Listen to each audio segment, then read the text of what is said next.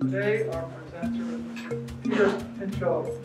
I'd like to thank our Department of Environmental Conservation, his Professor of Forestry and Hydrology at USOM, there he is, Paul Barton, for introducing me to Mr. Pinchot last summer.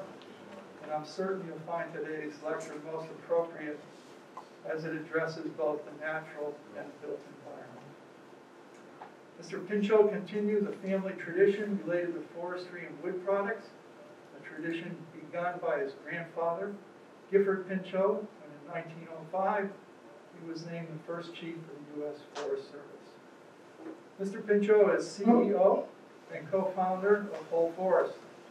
Whole Forest is a sustainable forestry and wood product company operating in the coastal rainforest of Ecuador. Whole Forest aids Ecuadorian forest communities in managing and protecting their endangered forests, and in doing so is instrumental in building a vibrant local economy based on sustainable forestry practices. Whole Forest mission is reducing tropical deforestation emissions with the goal of developing and offering focus on reducing the net embodied carbon of building products and then exporting to the U.S. green building market, providing a significant carbon offset to our AEC industry. This is an incredibly timely presentation as it underscores our industry's movement to include reduction of embodied carbon, as well as continuing on with operational energy and carbon reductions. Thank you very much, Paul, for inviting me to come here and speak today, and thank you for coming to hear this presentation. I think I can skip the first part of this because you did a wonderful job, Carl. I'm going to talk about Whole Forest, but it's going to come at the end as a case study of a much larger set of ideas. And what you see up there is one of our hardwood floors in a yoga studio in Pennsylvania. I'm not going to get to that till much later. I'm going to focus on 5 themes in this presentation regarding how we manage forests and building design to reduce climate change. First, we're entering climate free fall. We need to start drawing down carbon from the atmosphere, in addition to reducing emissions in every way possible. Second, embodied carbon, the carbon emissions, which you know well, generated by manufacturing building materials, is the source of 11% of carbon emissions. We need to rapidly decarbonize the materials we use in new buildings and renovations. An emerging solution is based on sourcing building materials made from wood and agricultural waste, which turns the building into a carbon sink. Third, there is a very large opportunity to reduce global warming by addressing tropical deforestation and by restoring forest and degraded forest landscapes. These 2 strategies can almost double the role that forests currently play in moderating climate change.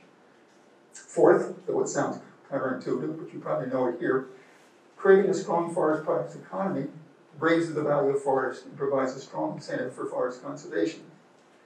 This occurred in the United States and Canada in the last century, and I'll provide a case study of applying this model in the tropical forests of Ecuador.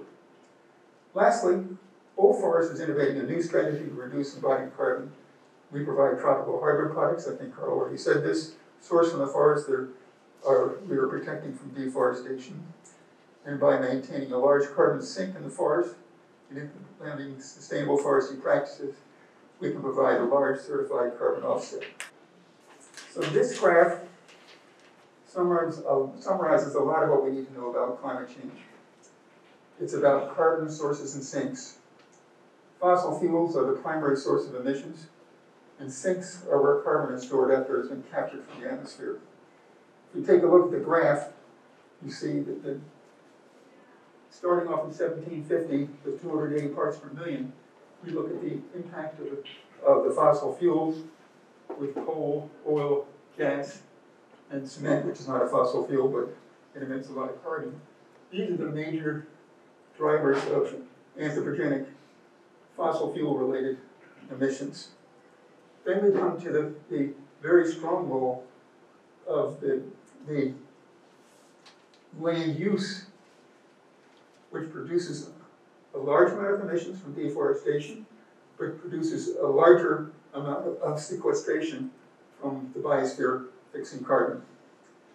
So if we look at that whole cycle, that defines the balance of carbon, and when this was done in 2012, it was 393, but now we know it's 419 parts per million. So this whole graph is based on the contributions of parts per million of different sources. European colonists, my ancestors, settled and claimed land in this continent that was already heavily populated by indigenous tribes and nations. Indigenous cultures have lived in this continent for many thousands of years without pushing the climate out of balance or driving other species to extinction. We, the European colonists, met the Native Americans with genocide, land theft, and the attempt to eradicate their culture. That is a large part of our origin story. Now, after several centuries of converting forests and grasslands into commodity-producing supply chains, and more recently mining fossil fuels to power our society, we're facing global warming and biodiversity collapse, both of which threaten the future of our civilization. Probably most of us participating in this event are engaged in one way or another in addressing climate change.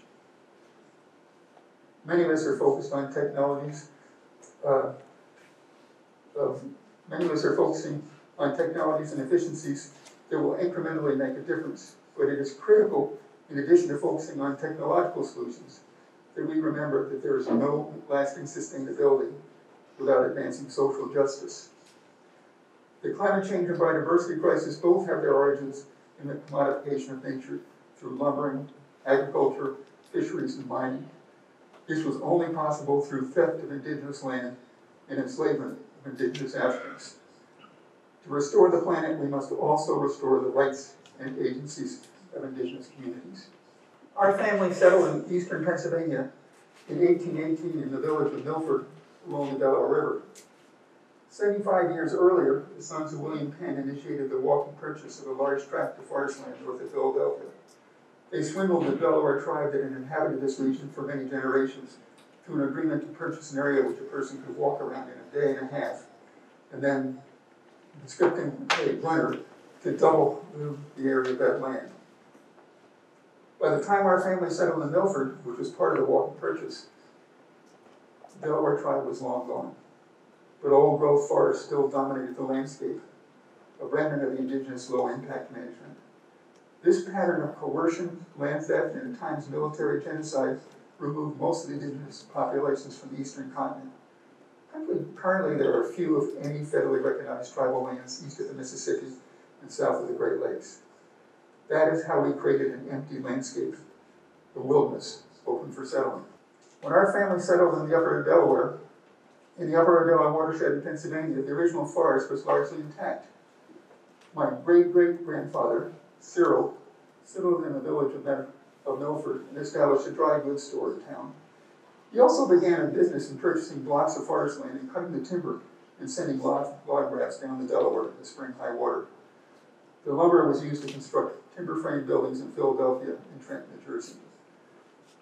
Think for a moment about the carbon footprint of the buildings that were sourcing the lumber for building in Philadelphia. The northeast Pennsylvania forests were being cleared and were emitting thousands of tons of CO2. The carbon legacy of deforestation was writ large in the embodied carbon of these buildings. Wood may be a renewable resource, but where it comes from matters. In the early 1800s, during frontier settlement, clearing forests for agriculture was essential for creating a local economy. There was no economic justification for sustaining forests. Timber supplied the primary fuel for heating houses, for steam engines, and it was used to produce charcoal to smelt iron, for timbers and coal mines, and for building construction. There was no plan for restoring forests for future timber supply. The limitation of clearing forests was access to markets for wood. The first transportation was provided by log rafts and rivers.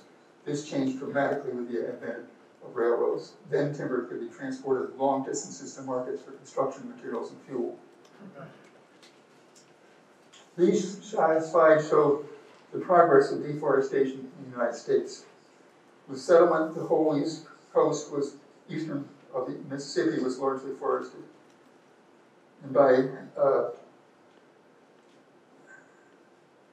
the time we got to 2020, well over 90% of the original forest had been cleared.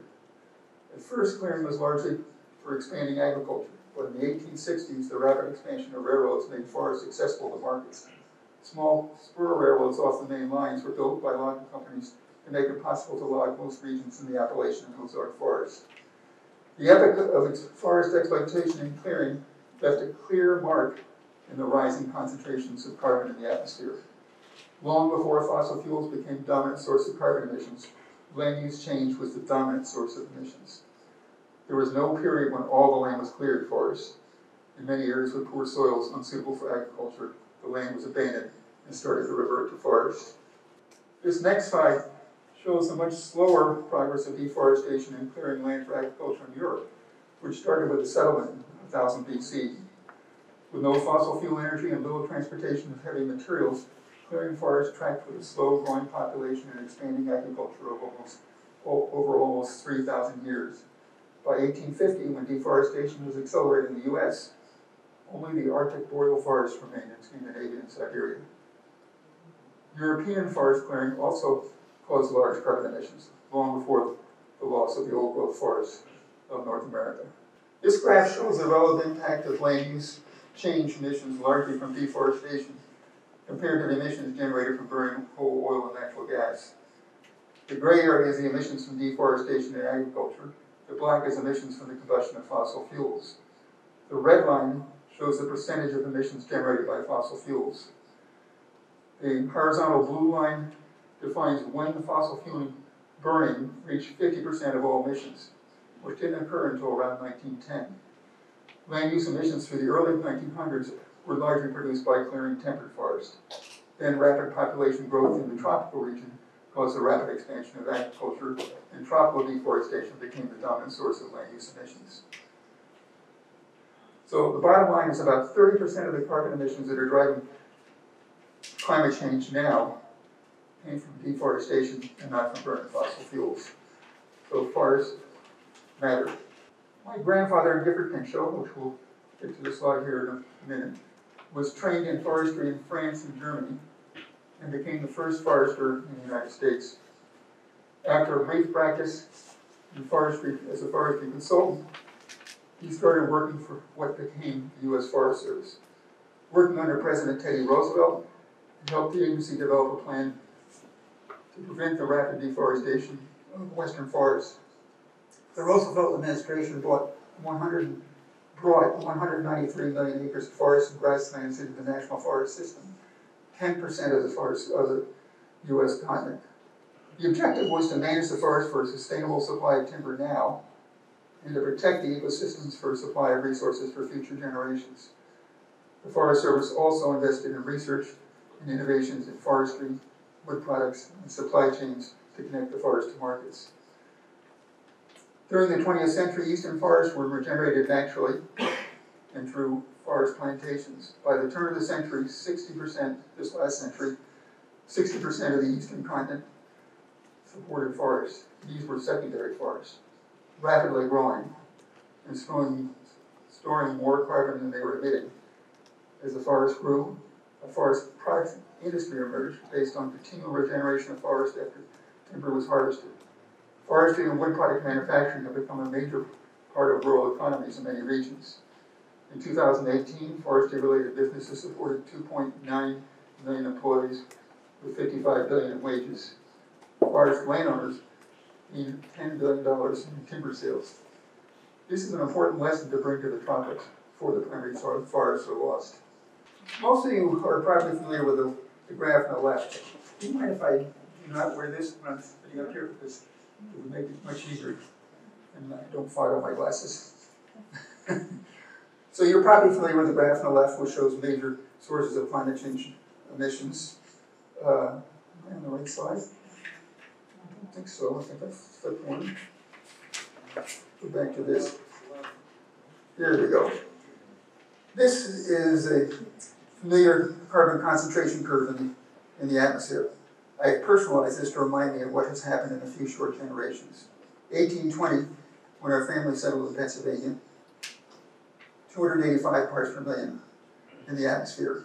1964, I was a freshman in college at the University of California, San Diego.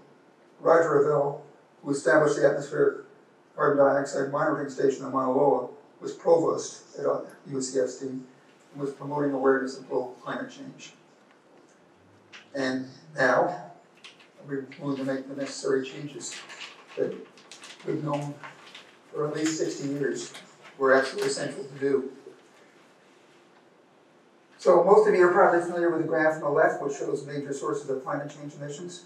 The shocking reality that emerged when this breakdown of emissions was proposed by the International Energy Agency and the World Green Building Council is that the built environment is the largest source of greenhouse gas emissions, 39%. The second new understanding is that operating energy of built heating, cooling, and electrical loads is not the only source of emissions from buildings. The fossil fuel energy used in all stages of providing building materials is also one of the largest sources of emissions, with 11% of 2019 emissions. Embodied carbon includes all the carbon emissions produced by mining raw materials, manufacturing building material products, and transporting them to the building site. On the right is the role of tropical deforestation and forest degradation by unsustainable timber harvest, which causes somewhere between 8 and 10% of all emissions. By the way, when people talk about emissions, they're not all adding all the emissions in. I think buildings are probably less than that, and forests are probably also less or more, I don't know, but I don't think we've ever had a good graph that shows all the emission sources from land and from the forest. We'll explore a sustainable supply chain for wood products based on climate-smart forestry practices that conserve and restore tropical forests and provide a carbon credit for the buildings that specify the products. Next slide. This is the IPCC graph that shows several potential emissions reduction pathways that can result in stabilizing the climate at 1.5 centigrade. Each pathway requires significant carbon storage to remove enough carbon to remain at 1.5 after 2050. The conclusion is that we need not only reduce emissions, but we also need to remove a lot of CO2 out of the atmosphere and secure it in long-term carbon sinks. Proposed goals to build new carbon sinks fall in two categories: biological sinks that store carbon in vegetation, soils, and in wood or agricultural products, and geological sinks that store carbon in deep rock strata. I'll focus on the biological sinks in forest, agriculture, and buildings that can become an important part of the sink to slow climate change. Next, please. These are the calls for action by the IPCC Architecture for 2030 and the American Institute of Architects. I'm sure you know these. The IPCC goal is to, by 2030, a 45% reduction below 2010 levels. By 2050, net zero emissions. Architecture 2030 follows on that. By 2030, all new buildings and major renovations should be carbon neutral. By 2050, all buildings will be net carbon zero. That includes the buildings that already exist. By 2030, 65% reduction in embodied carbon emissions, and by 2040, zero embodied carbon emissions. All these are really tough goals. And two things are true. It's hard to imagine they can be accomplished, and it's hard to imagine what will happen if they're not accomplished. That means they must be good goals. Okay, this is a study of all U.S. forests and the different sinks in which the carbon is stored. Leaves, through photosynthesis, absorb CO2 in the atmosphere and convert it into biomass tissue of the trunk, the branches, and the roots. Together they hold the above ground biomass holds 26% of the threshold carbon, 5% is in the roots, 11% is in deadwood and litter on the forest floor, and 54% is in soil organic matter. Very relevant to our conversation, 4% of the forest biomass has been converted into wood products and buildings.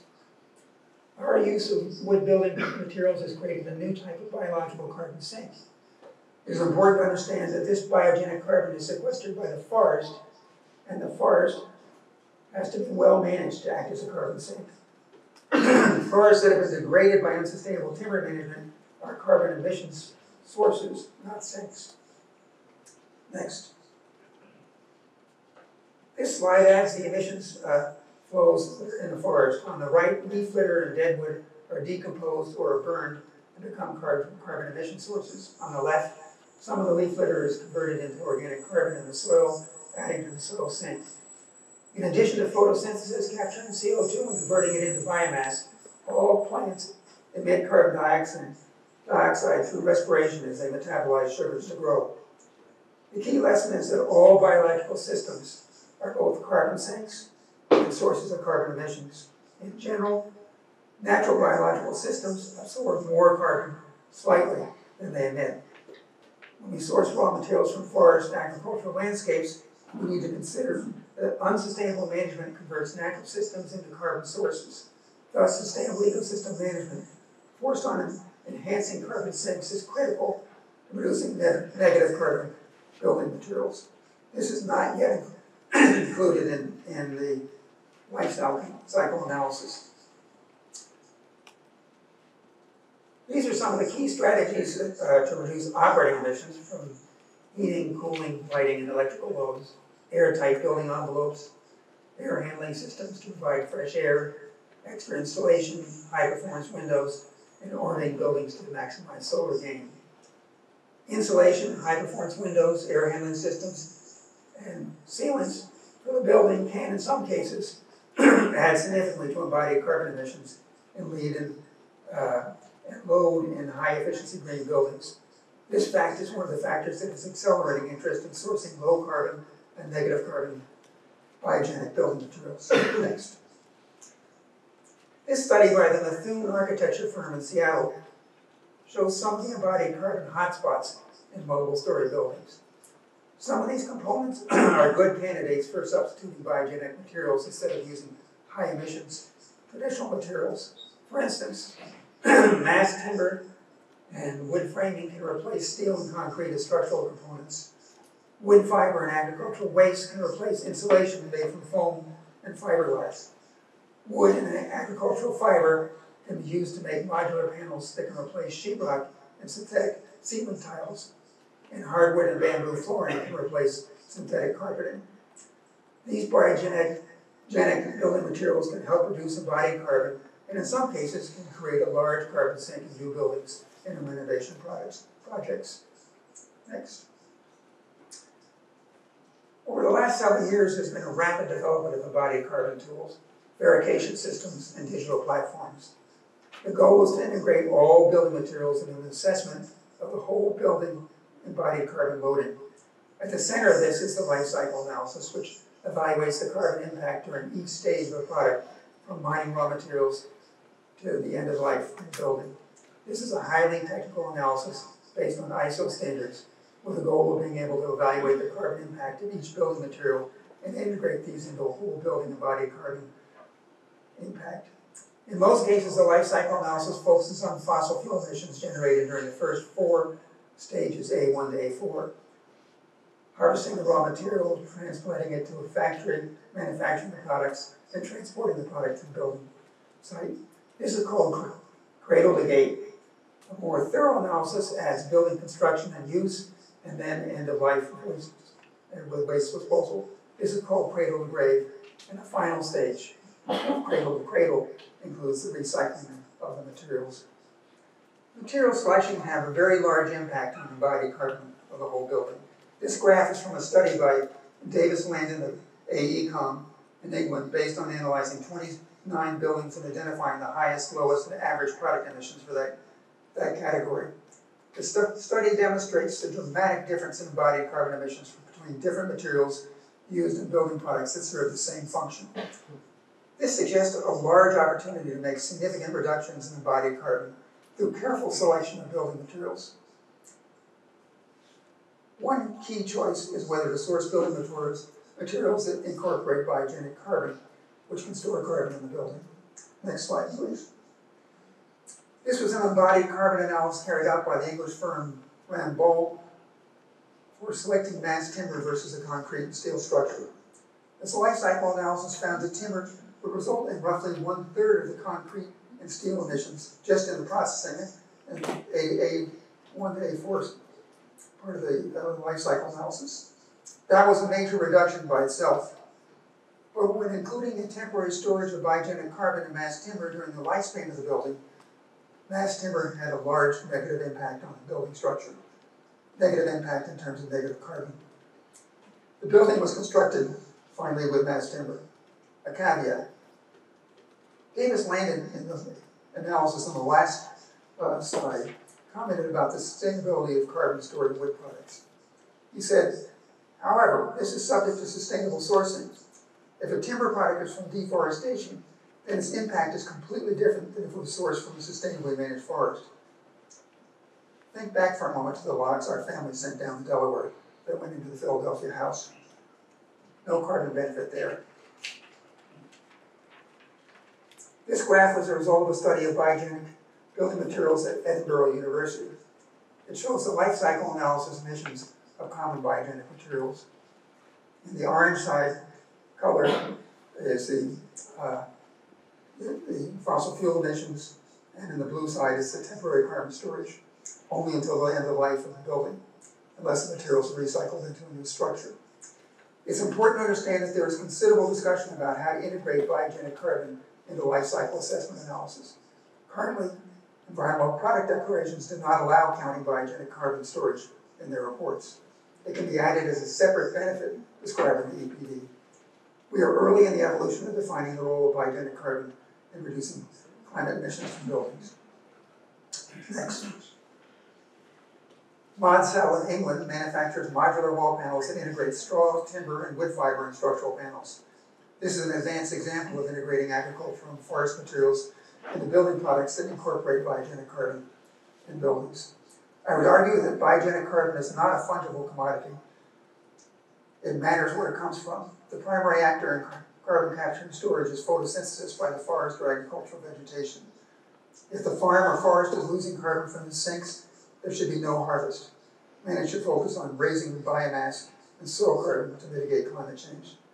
This suggests that the life cycle analysis should expand its boundary of study to include the land ecosystem that is sequestering a biogenic carbon. In the future, we may see a biogenic product certification program analogous to Forest Stewardship Council for forestry and timber products. To claim a climate impact in a building material, the raw material, forest or farm, would be certified to demonstrate a positive carbon impact from the whole value chain, from forest to farm to product. Next. This is a crude concept of how we might expand the LCA for biogenic products to include the carbon dynamics of the land ecosystem that is sequestering the carbon. As with FSC certification, in addition to measuring the ecological management of the land, evaluation might also include other key impacts of sourcing materials from the land, including impacts to biodiversity and benefits to rural communities that are stakeholders of the land. A key recommendation for the future is to adopt carbon certification of the land that is sourcing biogenic carbon. There's a well-developed certification for determining the verified number of tons of carbon reduced or protected by forestry or agricultural projects. Certification already addresses the temporary nature of carbon sinks, so it would be directly applicable to biogenic storage in buildings. We are using this type of carbon certification at whole forest. Next. Okay, now we're going to switch from products to forests once again. I'll never stop being a forester. Forests are the most efficient known technology for carbon capture and storage. They're ready to operate at scale right now. They exist in every continent. Global forests are currently removing about 17% of all carbon emissions. As we'll discuss, the ability of global forests can probably be doubled with good forest management. A lot of R&D and investment is being made in geoengineering to mitigate climate change, such as capturing carbon out of the air, blocking solar radiation, fertilizing the ocean, and so on.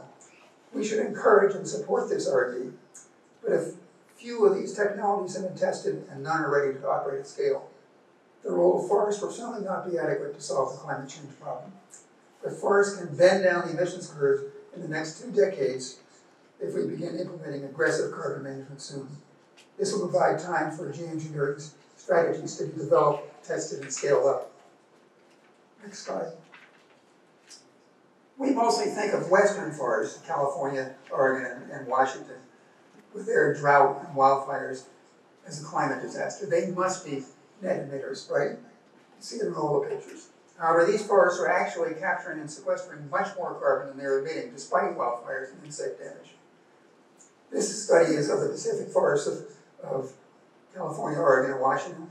The net ecosystem production on the left is the carbon storage through biomass growth minus the emissions from decomposition of dead wood and litter.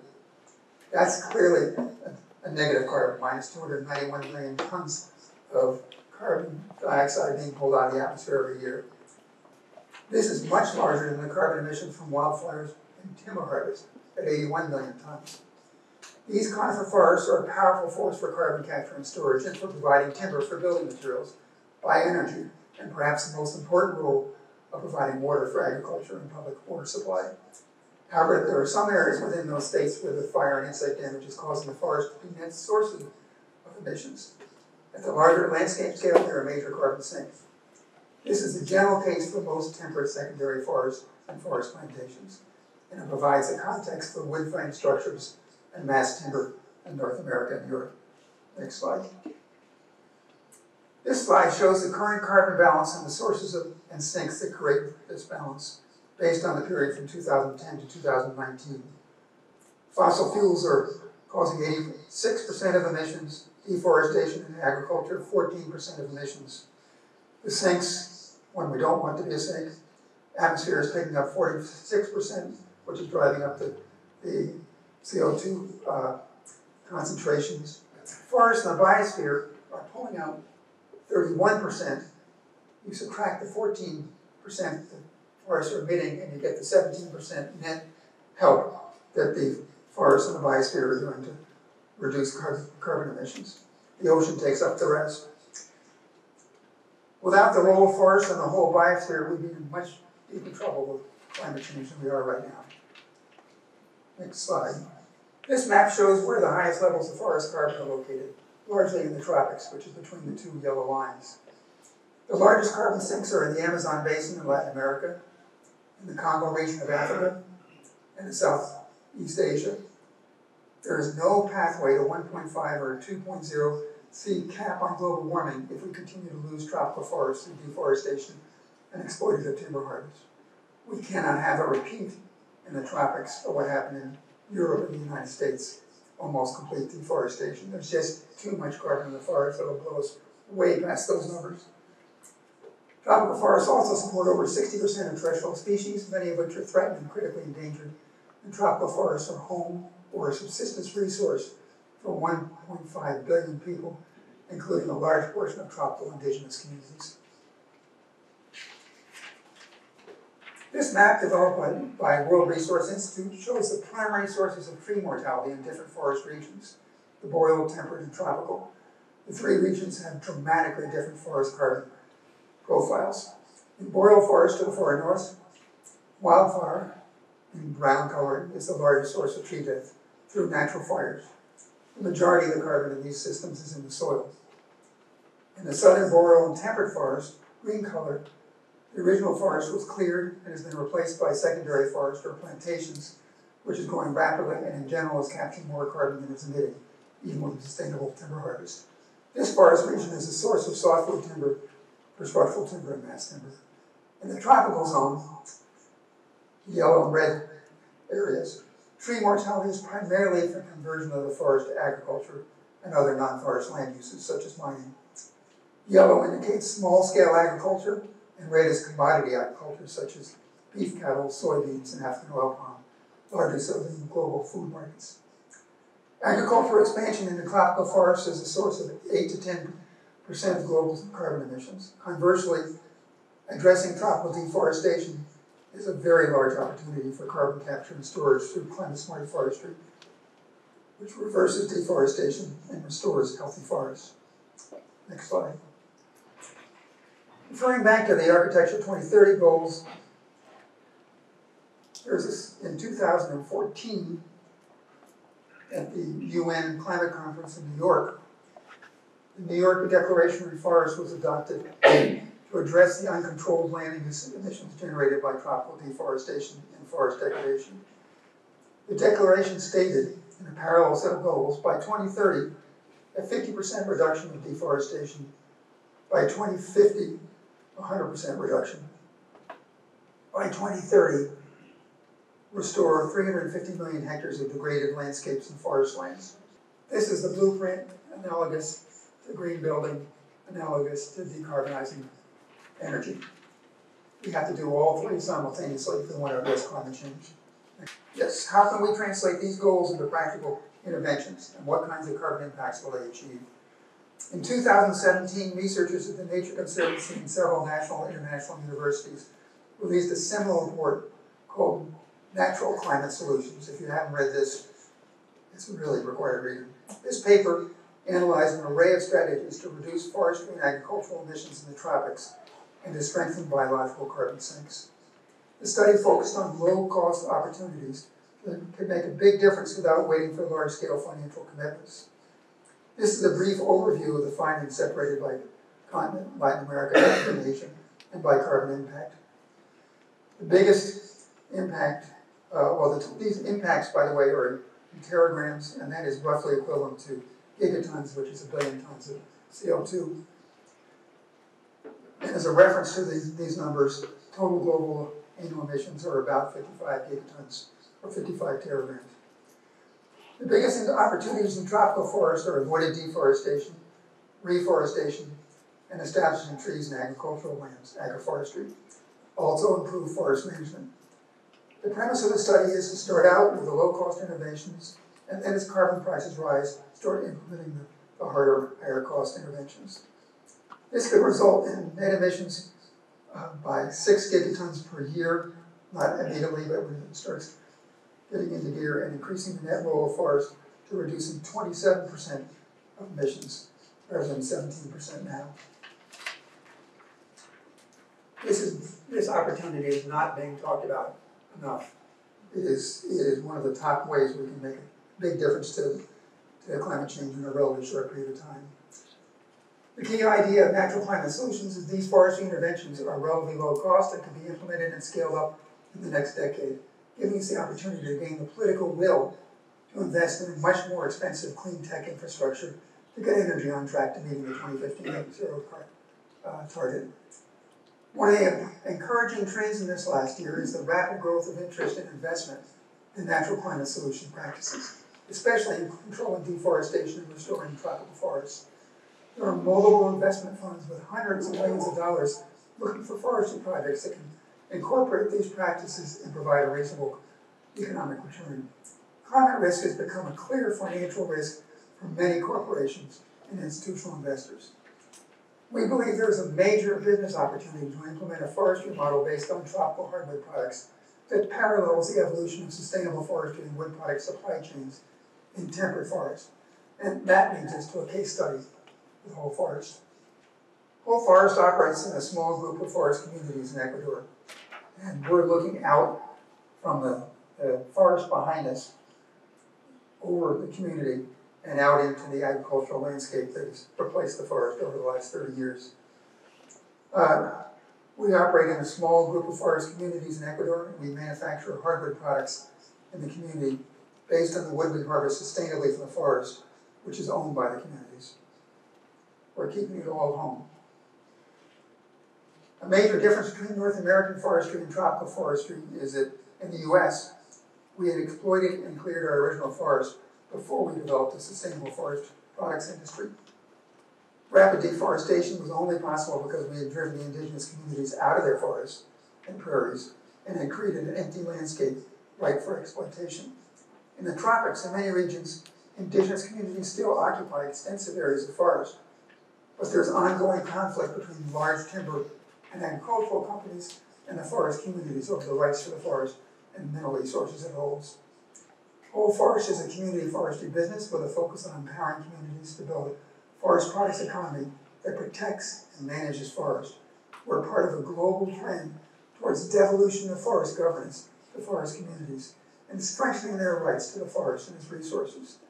This movement is based on understanding that forest communities are the most important stakeholders for conservation. Next. Whole Forest operates in the northern coastal rainforest of Ecuador and one of the last remaining large blocks of this forest region. Until 50 years ago, the northern coastal rainforests were largely controlled by indigenous and Afro-Ecuadorian communities, and the forests were mostly intact. Ecuador's coastal plain is some of the best agricultural soils in the country, and it supported old-growth forests that contain large quantities of valuable tree species, especially suited for plywood. Pressure from large-scale plywood and agricultural companies led to the creation of national concessions. The concessions took large parts of the land out of indigenous control and ceded the control to the companies, which implemented exploitive logging and cleared the land for industrial agriculture. The process was similar to the land theft in the US in the 1700s and 1800s. Most of the original indigenous communities still exist, but they're now restricted to much smaller territories than they originally had, and are subject to road building and commercial logging and invasion by settlers. In Ecuador's Amazonian forest, indigenous communities still occupy a majority of the forest land. However, oil and mining companies have legal mineral rights and pose a direct threat to the communities. Thanks. These images show a large Galapagos northern coastal rainforest of Ecuador, about 1.5 million hectares. Green is forest and white is cleared land for agriculture. The yellow boundary is a 60,000 hectare conservation area. Whole forest is management to prevent deforestation and restore degraded forest. Over 30 years, over 60% of the old growth forest in the larger landscape has been cleared and converted to agriculture. The total area of the image is about 1.5 million hectares, so about 1 million hectares of rainforest was lost in that period. In this landscape, the average amount of carbon stored in the biomass and soils is about 300 tons of CO2e per hectare. Assuming that 2/3 of the carbon is released through deforestation and conversion to agriculture, and the total emissions were about 200 million tons of CO2. Even a small area of deforestation has a significant impact on global climate change. Next slide. This is what deforestation driven by large-scale commodity agriculture looks like in Ecuador's coastal rainforest. Logging companies gained timber concessions from the Ecuadorian government, allowing them to drive native communities out of the forest, and they cleared large blocks of old-growth rainforest, taking the best species to make plywood and other wood products. And agricultural companies established a large African oil plantation for global commodity markets. This is used to produce palm oil. It's used in many, many processed food and for cooking oil. On the left, a palm nursery is in the midst of a large palm plantation. Forest plantations, no, that's actually on the right, sorry. Forest communities have a very hard time competing with large companies connected to international supply chains. Next. This is what deforestation driven by large-scale commodity agriculture looks like in Ecuador's coastal rainforest. Logging company, no. All forests began, yeah. Where am I? I've already done that one. Well, anyway, I'll do this one by looking at it. Oh, yeah. All forests began as a nonprofit intervention funded by USAID in 2003 with the goal of helping forest communities develop a forest products economy, protect their forest. Illegal logging and clearing forests for small-scale agriculture was the primary economic activity. We helped create a community forestry enterprise in the 60,000 hectare watershed that was in the midst of deforestation. Campesino farmers settled after land reform. We're continuing to clear forests for cattle pasture and cacao and African oil plantations. We understood that, that the best strategy to protect the forest was to raise the value of the forest by creating a forestry and wood product economy. It emulated what occurred in the US in terms of building a forest products company that benefits the forest communities. These images show the cycle of deforestation. It started, the first thing that happens is that a logging company builds a road into the intact rainforest. That immediately opens up the road to all the agricultural markets and markets for timber. Then you get a rapid period of illegal logging. It's illegal because Ecuador has very strict forestry laws, taking out the majority of the wood. At that point, it has no value, so you knock the forest down and convert it to cattle pasture and then eventually into, or straight into plantations like African oil palm. Some of the founders of the community enterprise on the upper left, Peace Corps volunteer, had a seminal role. He was my best friend, and I came down to visit him and asked him if he wanted me to ruin his Peace Corps lonely project, and he said yes. I asked him that 3 times, and finally I accepted his third yes. And we started talking to community members about emulating some of the things that have been done here in New England with community forestry, with cooperatives, and taking that and applying it in the Ecuadorian context. We knew very little about tropical forestry at that time. Upper right are the families of the 16 community founders of the enterprise who were, we now have a different business model which includes them as shareholders in the larger company, which is run by some professionals because the whole forestry supply chain was a little too complicated for campesino farmers. Not that they aren't more intelligent than us and had much more knowledge, but they didn't know how to do marketing and all that kind of stuff. And down below was, in 2015, our staff was over 100 this year. These staff members are paid well above minimum wage in Ecuador. They actually are up at the median level of income for the country. They're part of government, social security, and healthcare programs, and they have get 15% profit share every year, mandated by the Ecuadorian government. We would do something like that, but that's what it's like when you're not living in the United States and you care about the poor. Okay, next slide. We started off doing hardwoods, managing the native forest. We set up a business model which would pay 60% higher prices to landowners for following the Ecuadorian legal harvest plan, which meant they could only cut a smaller number of trees and leave them there. And then we went into manufacturing wood products and selling to local markets. We ran into two problems. One, community members were way smarter than we were. They happily took the 60% higher prices for the legal wood and then continued harvesting the rest of the wood in order to keep on putting food in their mouths and sending their kids to high school. And secondly, nobody in Ecuador wanted most of the species in the forest. There was over 300 species in these mega diverse forests. They wanted 5 of them, and only for very specific uses. So we failed once. We decided we had to do something that was going to succeed. So we took on planting balsa tree managing balsa tree plantations and manufacturing balsa wood laminates that are used as the core material for creating wind turbine blades. They sit in between the layers of fiberglass along with foam and other parts of the blade. And so we could hire professionals who knew exactly how to deal with every aspect, and we didn't have to reinvent the whole supply chain the way with hardwoods. And that business has carried us through for about 12 years. And we got up to doing 250,000 board feet a month of products sent to China, Europe, and the United States. So it became a viable business. So how do you come into a community setting? In this case, where the campesino community members were farmers and they expected to knock down their forest and create agriculture and convince them to keep their forest there. What kind of a benefit can we give them? We can hire some of them, but how do you deal with the landowners? Well, we've evolved as a system of doing 20-year lease contracts where the farmer families still own their land. The parts that are already cleared, they can continue doing agriculture. The parts that are forest, we manage for sustainable forestry, for restoration, and for timber harvest. So that upper right is a typical family. We're going in there and developing a management plan with them.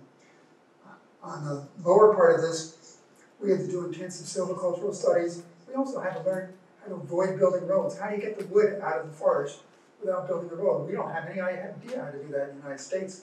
We always put the road first and then do the harvest. You build a road into a tropical forest and it's gone. So we had to develop, next slide, a system using portable sawmills and small diameter cables. They go back up into the forest, 8 kilometers or more, and go from ridgetop to ridgetop, hauling out milled wood down to a road or to the river. The other big thing about managing tropical forests is the incredible biodiversity. We have globally critically endangered species that are in the forests that we're managing. For instance, the coastal spider monkey, one of the 26 most endangered primates in the world, and we're going in there to manage timber harvest. That's wacky, right? Well, what's wackier than that is converting that land into agriculture, which is the alternative. So these are some of the issues you have to deal with. But definitely building roads does not work well. So now we get down to the design issue. We've got 300 species. We want to harvest at least 60 of those, which we can do sustainably, ecologically. We know the regeneration patterns. We know how to manage that forest and the resource. The other 240 are beyond our understanding at this point, so we're not going to harvest them. But you want to sell products that are in the relative abundance of the species you have in the forest. We can't go off and do 3 containers of one species. You can't do that in tropical forests. Well, you can if you have extensive area and you're going to destroy the forest. But if you're going to manage it long haul, we have to make products that incorporate dozens of species into their products. So we make hardwood products, and no product has less than 7 or 8 species. Some of them have 15 or more species in the same product.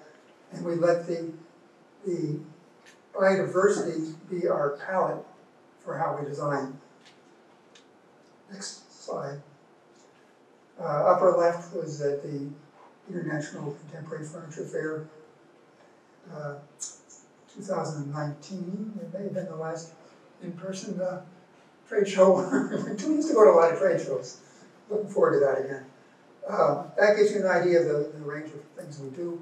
Wall panels, tables, countertops, flooring,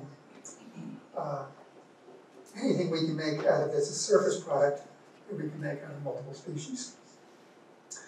And one of the things we're working very hard on is the aesthetic, because not everybody likes bright, colorful things. So we're working to develop more engineered products where we can put some of the species that are less quote-unquote appealing on the bottom and middle layers, and put the ones that people like to see, or in relatively similar low contrast mixes on the top layer.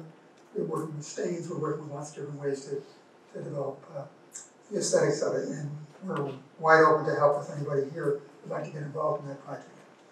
Next slide.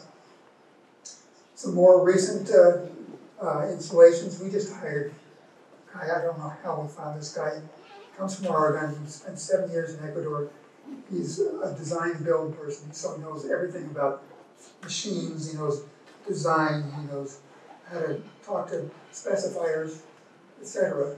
And he's living in the middle of the rainforest in Ecuador now, running our manufacturing facility. And it's like just manna from heaven. We were looking for a wood technologist, all over the place for a wood technologist, so we could get to work with it. We still need that. But this guy knows practical wood technology, and it's just been a godsend. So these are some of the recent products he's been working and installing in various places in Ecuador. Okay, so we have a little area, 60,000 acres. It's not all that little, that's about 125,000 acres, but it's little for biodiversity scale. So can we scale this thing? Is this a viable conservation innovation, or is this sort of a hippie project, thought up in a commune somewhere? Well, it's a combination of those two things. I used to be a dairy farmer, so I have a certain commune background, but we're looking at how do you scale this. We want to get up to a big enough scale so that we can start reducing emissions that have meaning. We're in collaboration with the Ecuadorian government, and the 7-year public-private partnership is their RED Plus partner for their nationally determined contribution of the Paris Climate Accord. We work with 2 bird conservation organizations. We are working with other nonprofits. And the idea is to bring enough partners in so you can start scaling up. And we're starting to work with both the Chachi indigenous communities. Chachi are straight up, well, it says that, and then the Awa. The Awa just came to us recently and said, hey, we like what we hear about you, we want to start managing our forests again. They've done some really bad management early on, and bad experiences with logging companies and stuff, and so they're really interested in working with us, and that's what's happening. We've been there long enough now so that communities are starting to come to us to get trained and to enter into some sort of a commercial relationship. So we're hopeful that in the next few years we can start expanding the conservation impact to a much larger landscape. Top is the RED Plus program, which is a UN program for controlling deforestation and forest degradation. We're in that program in Ecuador's key team for doing that. We're in the process of getting FSC certification. We're also in the process of getting carbon certification of our forest emissions reductions. And then we want to work with the Athena Sustainable Building Materials on life cycle analysis and through to environmental product declarations. We would love it if the environmental product declaration could include negative carbon from biogenic carbon. I don't think it's going to do that yet, but we can list it and we can promote it. And if nothing else, it's a good story. So those are some of the things we're doing. Next slide. This is our carbon value proposition. And most importantly, that little wonderful person on the right is my granddaughter. Her mother is a forester who works for the U.S. Forest Service, distributing American chestnut and Dutch and the elm tree, and also working on ash. So some traditions die hard.